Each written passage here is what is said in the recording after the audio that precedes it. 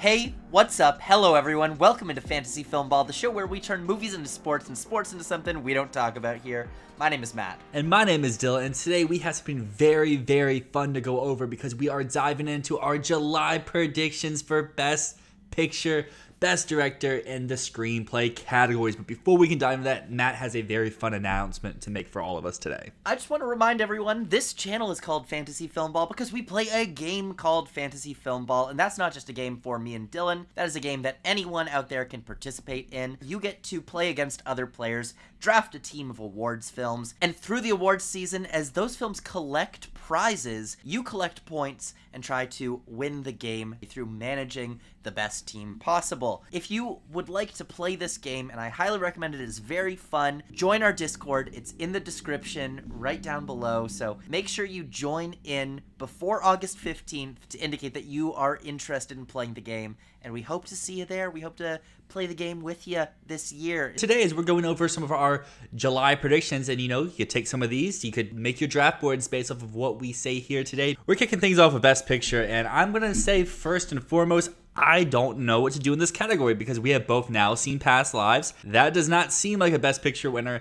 And honestly, nothing else is really jumping off the page. I know you would say Color Purple, but to me, nothing's really jumping off the page at the moment. And considering that we are in the midst of a SAG strike, that means no actors can be out there promoting their films. So there's a little thought in the back of my head. If this continues throughout the whole award season, which I hope doesn't, I hope the studios come around and give the actors and the writers what they want to feel comfortable working in the field, we could have a sense of where people just default to name checking. And I don't know if that would be the case, but that's like at least my first reaction. So Matt, I guess where's your stance with everything right now in terms of, I guess, the award season race as a whole? For one thing, I think this strike is one of the most important things that's happened in Hollywood in the last 20 years. It's about goddamn time that these contracts change to reflect the changing industry and the way that streaming now dominates. But yeah, in terms of the awards race, it is going to be very interesting to see how potentially not having any actors on the campaign trail, what is going to be a campaign in the era of not having hot ones, not having the variety actors roundtable. What is it going to look like having the Golden Globes with no actors showing up? I don't know if the strike will last that long, but presuming it does, that will change the game. And a lot of the theories that we've had of like, ooh, well, there's going to be an actor that people are just going to want to root for and it's going to carry the film to the best picture, that might not be a credible way of going about things. Maybe it'll be different this year. And while you say that you think they might just name check a big director like Martin Scorsese, I don't think it's that simple. I think critics are going to be incredibly important this year in saying these are the films you should go see. That's where I think we're going to see the for your considerations now. Instead of it being the typical ads, we'll still see. We just won't see it involving the actors. But I think critics are going to have a lot more push this year. I don't think they're just going to name check Scorsese is what I'm going to say. If anything, I think it'd be more likely that they name check Nolan because Scorsese, for one thing, already has one. This doesn't seem like the best movie of his career. Oppenheimer is getting some of those reviews that seem like it could be top 1, top 2, top 3 Nolan films, whereas I feel like some people are probably not even going to put Killers in the top 5 Scorsese, which is going to be a detriment later down the race. It could be Nolan, it could be someone else, but at least for this moment right now, we know that Killers has screened. We know that the majority of people really like it. They may not say it's his best, but they really like it. And for people who aren't critics who are still voting, they know who Scorsese is. He may not be out there on the trail saying vote for me, but he will still do public events and he'll still go with this film, and that could be enough to carry it into, like I said before, I don't feel great about anything at the moment. All I know is it's probably not Past Lives after seeing it. At the moment, you can see my list over here on the side. I don't feel great about anything, but what I do feel great about at the moment is keeping my 5-5 split between first-time nominees and returning nominees because I had Past Lives in there. I had The Zone of Interest, Color Purple, May December, and Anatomy of a Fall, all from directors who have never been nominated before. And then Killers of the Flower Moon, Oppenheimer, Dune Part 2, Poor Things, and Air have all been from directors who have received nominations in the past. So that's basically my main update here for Best Picture. There's not a lot saying here nor there. I kind of feel content with how things are at the moment, but we're quickly approaching on the fall festival season, so it's time for stuff to start shaking up. Something that I think isn't going to change this year is I do think just naturally people gravitate towards the underdog story. There's always something really endearing about the film that nobody thinks can do it that then does it. And what I want to put out here is a film as a potential Best Picture winner. I'm not saying this is going to happen. I'm just saying that I think people aren't giving it enough credibility, including you. You don't even have it in your top 10. I want to put forward the possibility of a film that might not be hurt on the campaign trail because it doesn't have actors that need to get out there to promote it. I mean, it has voice actors, but it doesn't have the traditional stars in this movie, and that is Spider-Man Across the Spider-Verse. This is going to be a top 3 critics movie at the end of the year. Just think about it this way. Last year, critics awards were split between Everything Ever All at Once, Tar, and The Banshees of Inisherin. This year, it's very likely that those critic awards are going to be split between Zone of Interest, Spider-Man Across the Spider-Verse, and Past Lives, or some combination of those 3. Maybe add in Killers of the Flower Moon, maybe add in Oppenheimer, but at the end, I really do think Spider-Man is going to be one of those 3 movies that critics just won't shut the hell up about. I do think Spider-Man should at least be in your 10, but I do think it's a credible threat, also because I think it's a very credible threat to win adapted screenplay, which means that it should be up there for Best Picture. No, I completely hear everything you're saying. My big thing, like I mentioned last time we talked about Best Picture and including our Across the Spider-Verse review, is I'm basically just going to wait on this movie. Once I see people actually nominate it, then I'll accept it, but I'm not going to make the same mistake I did last year with Pinocchio. So at the moment, I do have that number 12. It's not like I have it like 20 or something. It's just outside where easily I can slide it up in, especially if I want to take out Air, or if I want to take out May December, or even Poor Things. It's just, for this moment right now, I have it just sitting out. I just want to see someone commit to it first, and then I'll gravitate towards it. And I appreciate your caution, but I do think that we have to admit this is very different from Pinocchio. Pinocchio started with a really high critic rating, and it just dropped. It went from like a 92 all the way down to a mid-70s on Metacritic. It's had great Rotten Tomatoes reviews, but Rotten Tomatoes doesn't mean anything. Plus, it was on Netflix. It didn't get a chance to be in the cultural conversation. This movie is like going to end up being one of the highest grossing movies of the year. I would say be optimistic on this one. Other things that I'm noticing here in your list, I think you're a little bit too confident in May December still. What we're seeing with May December and Netflix's slate in general is a changing of priorities. May December is starting to look a lot more like The Two Popes than it is Marriage Story, for example. We're starting to see how the fall slate is shaping up, and it really seems like The Killer is going to be Netflix's big push. They want it to go to Venice. They have big aspirations for this movie.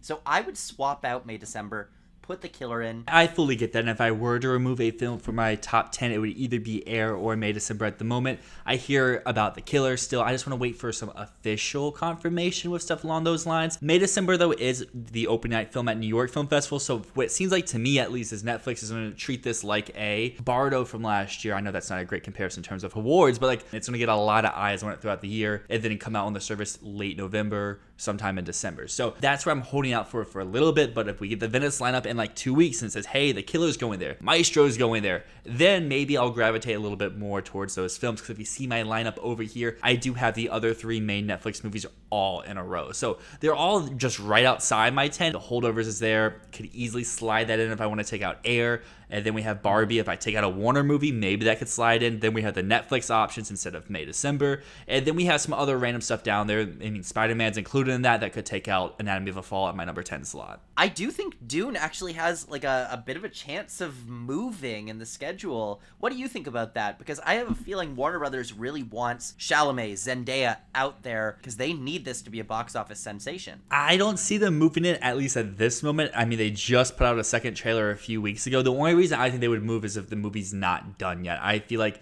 yes, having those 2 people out there to promote the movie would help, but I also feel like the movie has a built-in enough fan base where people will come out and the word of mouth from just a general audience will carry. Maybe I have it a little too high. That last trailer really sold me, and the more I just sit back and think of the Color Purple trailer, it just keeps dropping a little bit for me. I think I had Blitz as my number 5 in director, and I really want to take him out, but I don't know who's the best alternative to put in his spot at the moment. On that point, though, do you think that there are any films in our Best Picture list right now that are at danger of moving because of the strike? In my 10, at least, the only one that could would be Dune Part 2. I could see The Color Purple moving. Honestly, this is wild. But what if Killers of the Flower Moon moves? See, I don't know if that would move because it's already had its initial set of press with the cast and stuff. So like, yeah, maybe they can't go out there for a second time when the movie's closer to being out, but you already have recorded promo, you already have interviews, you already have stuff like out there. So maybe, I don't know the legality and stuff all like that, but you could always just repurpose what you've already had before and just put it out again. I could see Maestro, I could see Saltburn move.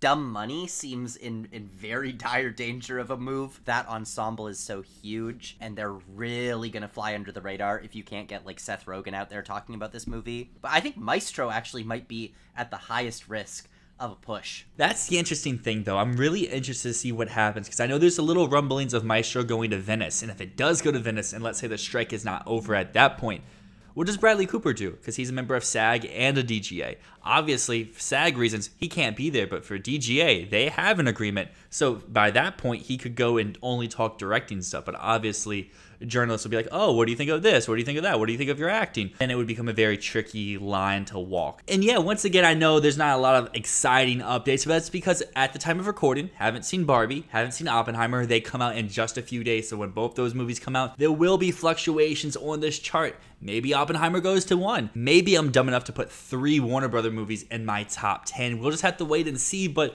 looking a little bit lower down on my chart, I mean, Napoleon just had a new trailer. We had a whole trailer discussion about it. I don't really see this being a picture player, even if it hits all those technical nominations. Ferrari's probably going to Venice, which maybe could boost this movie up a little bit, but it just doesn't seem like a picture type player to me where it could still snag technicals, and maybe even Adam Driver. You can see the list of the lower movies here. There's chances here, just nothing's really speaking to me out loud. And as you see, there's one glaring omission: Bob Marley, One Love, because this movie is not coming out this year. The trailer basically confirmed that, so there's no need to even have it on here as a hypothetical until they say, hey, limited on Christmas. I'm a little bit surprised that Napoleon is so low on your list, because I know you have it in a few other categories, so I would expect it to be a little bit higher. Personally, I would have Napoleon very low. I think I've got it like 22, 23, but I would expect to see it higher from you, just knowing where you lie with Napoleon. Otherwise, I'm a little bit surprised not to see Priscilla at all on this list. I think that there's some that are definitely weaker than Priscilla,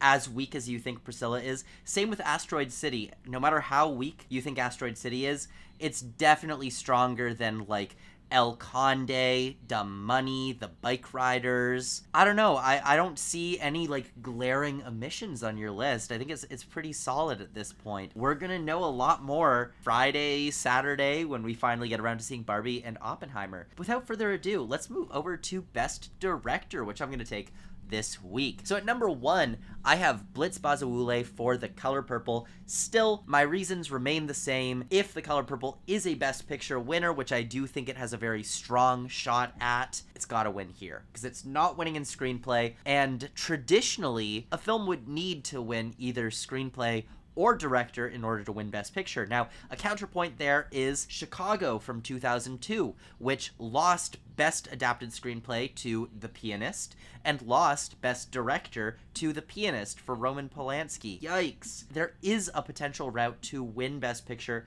without, but you kind of need Best Director. So that's why I've got Blitz at number 1. I want to see more from the movie, but since I'm still very confident in The Color Purple, it goes here. Now at number 2, if The Color Purple does not win here, who is going to win? Now a lot of people would say Scorsese. I'm going to say Christopher Nolan. I've been lower on Oppenheimer all year long, and that's not because I wasn't excited for the movie. It was because I was going out of an abundance of caution, because I've been burned before. Now that the reviews are out, now that we see people talking about this movie as a masterpiece, it could be the film that snags Christopher Nolan a Best Director Oscar. I think it's much more likely than Scorsese. As I said earlier in your Best Picture section, people are talking about Oppenheimer as a top 3 Nolan movie. Even people that don't like Nolan seem to really be digging Oppenheimer quite a bit. Then at number 3, I have Jonathan Glazer for The Zone of Interest. I think this is this year's international directing spot that we always have in here. Zone of Interest is going to be very strong with the artsy side of the Academy, and they are going to push for it to get a nomination in Best Director. the way that we saw last year with Triangle of Sadness, Ruben Östlund. That is a very clear nominee, maybe not a winning shot because it's not a very accessible film for the masses. It's definitely a passion pick that is going to get a nomination. Then at number 4, Martin Scorsese, Killers of the Flower Moon. It's still one of the biggest movies of the year. It might not be top 5 Scorsese, but hey, neither was The Irishman, and he did get a nomination for that, and he will get a nomination for this one. But I'm not going to make the Spielberg mistake last year where we say, oh, well, they gotta reward him again. You know, they gotta reward him again. They haven't in so long. This is a good way to make up for it. They didn't do it last year. Why would they do it this year? There has to be a really good reason to give him an award, not just it's his time. Then at number 5, I have Celine's song for Past Lives. Past Lives is feeling weaker and weaker to me by the day. I'm feeling like the hype is dying back a little bit. Now that's going to be revived at the end of the year with critics lists for sure, which I think is going to be enough to push Celine's song into Best Director. What I mean when I say the hype is dying a little bit, I don't feel like people are talking about this as a picture winner anymore. It seems like what at one point looked like a 3 acting nomination movie is now like a 1 to maybe 2 acting nomination movie, which is going to hurt the film when it comes to Best Picture, Best Director. I could see Celine's song miss for that, and I think it would be a massive, massive snub from what was expected early on in the year. Yeah, no, I agree with your top 5 with the same people, just, mixed and matched in a different order. Glazer's really interesting to me because even if Zone of Interest misses picture, I could still see him make director a la Cold War from a few years ago. Scorsese, I mean, he's probably going to be like Spielberg where, yeah, he's in there, but a winning chance, who really knows? I would say if the strike continues and if Killers or Oppenheimer becomes the best picture frontrunner just due to whatever reasons, though that director probably leads their way to the top of the list. And Celine's song to me at the moment is definitely out of win contention in director, but still feels very safe in there. I would say she's at 3 or 4 for me. The nominations package for Past Lives kind of keeps dwindling. Only thing keeping it in win contention right now is the fact that this is the likely original screenplay winner. But it's very possible that gets dethroned once we see The Holdovers, once we see Saltburn. But just outside of my top 5, to continue my director list, I have David Fincher for The Killer. Now, David Fincher, every time he's gotten a nomination for Best Picture, which is 3 times now, Curious Case of Benjamin Button, The Social Network, and Mank, all of those times he has also gotten a Best Director nomination. Does that mean that he has to come along with it this time if The Killer is in Best Picture, which I do think it is at this point? I don't think so, because I think of The Killer more as The Girl with the Dragon Tattoo, which The Girl with the Dragon Tattoo would have been nominated for Best Picture if there was a solid 10 nominees. That's the way I feel about The Killer. If this movie's like number 9, number 10, David Fincher doesn't need to come along with it. But if it's a really strong movie, we know the director's branch likes David Fincher, he could very easily get in there. My number 7 pick is one that a lot of people are going to say, no fucking way, that's ridiculous, take that out. If I'm taking this movie seriously as a Best Adapted Screenplay winner, if I'm taking this movie seriously in Best Picture, if I'm looking at what people are talking about with this movie, saying what speaks to them about this movie, it's the creative vision. It is the animation, it's the visual style, it's the way it all comes together. We've never seen an animated movie get a directing prize, but if any movie could do it, it's probably this one. Just think about a possible passion push that we could see from critics happen. And if that happens, we could see something similar to what happened with the Daniels last year, where people go, oh, no way.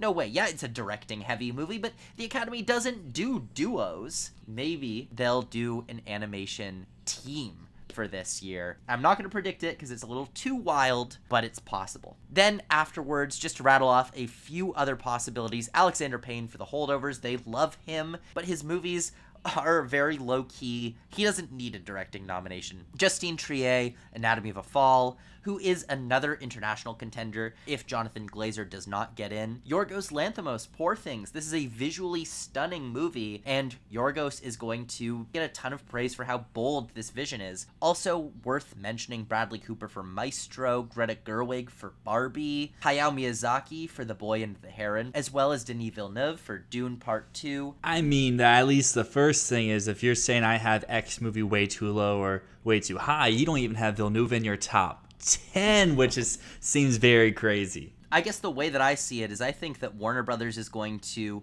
lower and lower and lower Dune in their priorities for campaigning. They're going to think the movie campaigns itself. It will to a point, but if Villeneuve couldn't get in for the first movie, I don't see why he'd get in here.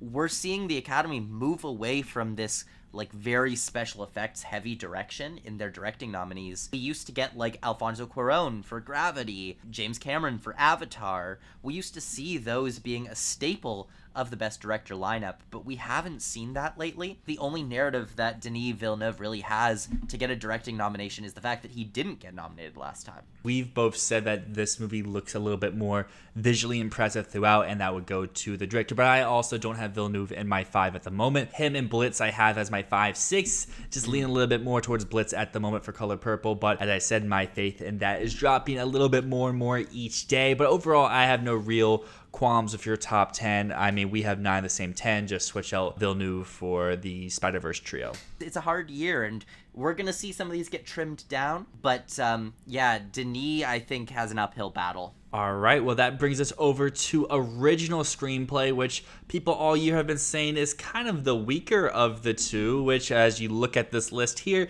it looks a little bit weak to me as well. But as Matt just said, in the last category, we're talking about director, Past Lives seems pretty short in this one right here. It's at my number 1 slot, and it will stay like that until something else really just comes out of nowhere and solidifies itself into the race. At number 2, I have this in Best Picture. I know it could drop. Netflix could have other priorities, but that's where I have May December. From everything that we heard out of Cannes, this seems like a very different type of movie for Todd Haynes, and like, I don't know, maybe voters gravitate towards that a little bit, but like I said before, I have this in picture, so it's gonna come along in screenplay, just like Air. Air is one that doesn't feel like it can win at all, but it feels pretty good in terms of a nomination, even if it doesn't get into picture or get any other nominations. It could be our solo screenplay nomination for the year. And then at number 4 and 5, I have Anatomy of a Fall and The Holdovers. Yes, I am very low on The Holdovers at the moment, but once eyes are laid on this movie in terms of a public scene, then I will probably warm more up to it. However, just sticking with a groove, sticking with a tone for month to month instead of switching like a 180 each time I do one of these, I'm gonna keep it low until we have more eyes on it. But that is my top 5. I feel pretty solid with these. Maybe the order isn't right, but I feel like these are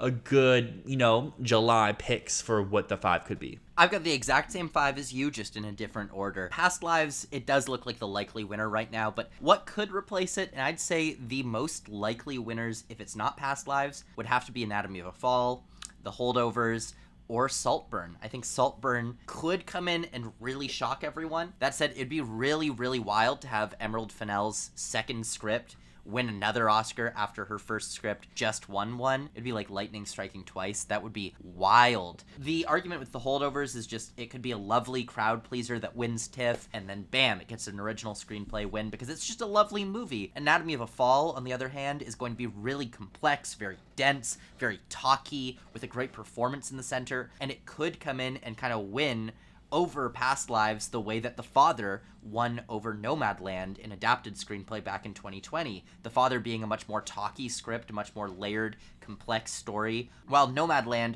was a much more quiet, very reflective movie in the same way that I think Past Lives really is. I could see a route for Anatomy of a Fall to win. But yeah, I'm going to stick with Past Lives. It'd be weird not to have Past Lives at number 1 right now. And you talk about unlikely, and that's how I kind of feel about everything else. Maestro's at 6 because if Netflix does falter away from May, December, or The Killer, Maestro seems like a very viable option. El Conde, maybe I still have it too high, but I don't want to give up on this movie before eyes are laid on it, because I did that last year with various things, and then they turned out actually to be kind of worth it. And this year, I'm going to hold off a little bit. We're in July. There's no need to push anything down before it's actually laid eyes upon. Saltburn's at 8. We've said this numerous times here on the show. I'm not a very big believer in this. There's the whole director's second turn is usually a step down, and if it's not a step down, the Academy's not as receptive to it. Saltburn, like you said, could be a winner contender if it's Amazon's main push into like a Best Picture top 5. And then 9 and 10 are 2 movies I don't think have a shot at all, but they're kind of fun to put here. So give me Challengers, give me Asteroid City.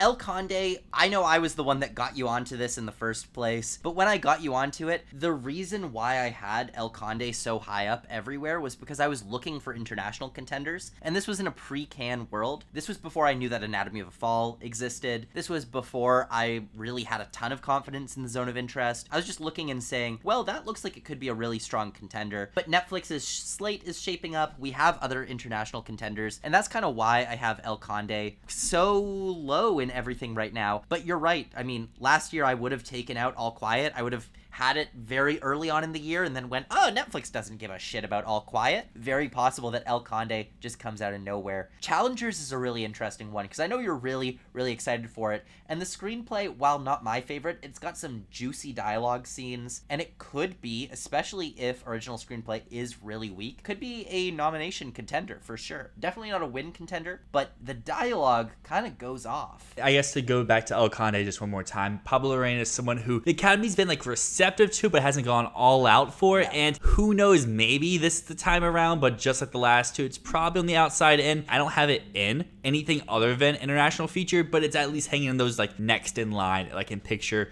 where it's in that Netflix like huddle of films like with Rustin and Maestro and The Killer, where one of those could plop up of May December drops. Just I don't really know which one. I know some people would say The Killer, some people would say Maestro. I was like, I'll just keep all of them together. So moving on to the last category of today, Best Adapted Screenplay, and this is going to be funny. People are gonna be a little wild about this one, I think, because at number 1 I've got Spider-Man Across the Spider-Verse. And hold your comments for a little, just give me a second to explain. Okay, look, what are the other contenders here? You see a lot of movies that are going to be very acclaimed but are a little bit more expected. You know, Killers of the Flower Moon is a very classic thriller in the vein of many of Scorsese's other movies. Did The Irishman end up in winning contention for Best Adapted Screenplay? No, because there were more exciting films. Same with Oppenheimer. Is that going to be a very, very well-written story with very complex, layered dialogue? Those types of movies, Killers, Oppenheimer, those aren't the types of movies that win the screenplay categories anymore. Films that are original, even in the adapted category, films that are original, films that are exciting, films that make people look at story in a new way. And Spider-Man Across the Spider-Verse has that. I think that if this movie gets in here, it is going to do extremely, extremely well. If Spider-Man Across the Spider-Verse manages to make it into the top 5 here, it feels very much like Jojo Rabbit, like Everything Ever All at Once, like so many of these winners that we've had in the past in this category. They like the things that are different. They like the things that are funny, exciting, new, and Spider-Man has that. So yeah, I think it can win here. And because it can win here, that's why I've got it high up in other categories too. I've got Oppenheimer, then Killers, both of which I've kind of already talked about a little bit. They are both very strong movies with strong screenplays, but they're traditional, and traditional does not win here. But they are the type of things that get nominated year after year, so I'm not going to knock them as nominees. I just don't feel either of them as a winner in Best Adapted Screenplay. To round out my top 5, I'm going to put The Killer in here because, you know what? I'm just going to go all in on this movie. I think Fincher has something on his hands here. Netflix sure thinks that they have something on their hands here, like they thought they had something on their hands last year with Bardo or Glass Onion. Yes, very possibly, but I do think David Fincher is cooking something here. And if he is, adapted screenplay seems like a very, very likely nomination for the film. And rounding out the top 5, I have The Color Purple. This is a musical, and musicals don't win here, but if it's in winning contention for Best Picture, I would want to see it at least get a nomination. It'd be a little bit weird for it to miss the nomination and then go on to win Best Picture. Although, I'm not saying it's impossible. It would just really need that director win. But yeah, I'm going to keep The Color Purple in my top 5 for now. It's just very possible that it does end up being one of the movies that misses. A lot of what you said about Spider-Man, I think could also apply to Barbie, and I know Spider-Man is the movie that we both have more faith in for picture, but that argument I think could also be used for that movie. Dune Part 2 also seems like a Oppenheimer, like a Killers of the Flower Moon, where like it's probably not going to win, but it seems like it's probably in the conversation for a nomination. And then Zone of Interest and Poor Things are 2 other movies I have a little bit more faith in than The Color Purple, but that makes sense because you have that winning Best Picture. I'll address Barbie first because you're right that everything I said about Spider-Man Across the Spider-Verse could apply to Barbie, but you'll see I have Barbie at number 8. The thing that's holding me back about Barbie is that even though it's getting all of this acclaim, it's getting all this love, it is going to be a bit of a cultural phenomenon the same way that Spider-Man is, although I think a little bit lesser maybe. I do think that because the story seems to be like a pretty traditional fish out of water type story in the same way that like Elf was a few years ago, I could be completely wrong about this. I haven't seen the movie yet, but it looks like that same type of thing. You know, character from a magical world goes to the normal world, finds that things are very different, and then kind of changes their point of view through this experience. The fact that it is such a familiar storyline, even though the themes might be really new, even though it might be a really wacky, fun take on the material, I could see this winning. If it's in the top 5, I could see it winning. I just don't think it's going to be top 5 because I don't think it's a picture nominee. I still think it's just a crafts nominee. I think it's going to be production design, maybe costume design, maybe makeup, but if it is in, it could win. Same with Poor Things. If Poor Things makes it in, it could also be a winner here because it has that same kind of feel of freshness, of excitement, of uniqueness to it. The Zone of Interest, I've got at my number 6, which you mentioned you have a little bit more confidence in. The reason I don't, there's no real plot here. It's a Holocaust movie where we're in a house outside of Auschwitz the entire time. There's no real plot to it, no real conflict, and that's going to hurt it when it comes to this. It's going to be such a unique and different style of screenplay that I just don't see it as a nominee here because it's going to be very cold, very different. Some people will question what the hell the movie's even about in the first place. Then Dune Part 2, as you mentioned, I've got this a little bit lower. I know that the first one did really, really well in adapted screenplay, and I think that is because of the world building in that one. It had a lot of heavy lifting to do in establishing this universe and establishing who the Fremen are, establishing Arrakis and the conflicts between the houses. Now that that's established, the film can do a lot more just general action scenes, set pieces. Also, Eric Roth is not writing this one, and I just don't know if it's going to have the same pull for a screenplay nomination that the first one did. Lastly, I just want to mention Strangers as a potential if it shows up at Venice, very strong, and Blackberry also as a potential. If Glenn Howerton somehow makes his way into the race, people watch the film, Blackberry could enter into the conversation for adapted screenplay. Well, with all that being said, everyone out there, we want to thank you so much for tuning to this edition of Fantasy Filmball. We went over our mid-year Oscar predictions, and we started off with Best Picture, Best Director, and both screenplay categories. So let us know down below what are some of your mid-year picks. If you made it this far, though, consider dropping a like, a subscription. We would love to hear your thoughts. But until next time, my name is Dyl. And my name is Matt, and this is Fantasy Filmball.